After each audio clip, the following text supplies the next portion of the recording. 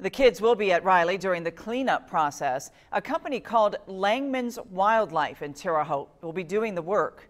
Owner Will Langman told me they'll begin what's called the exclusion process tomorrow morning. First, they have to identify and seal the main entry point the bats use to get inside the school. Then they go through the entire building and seal up any possible openings.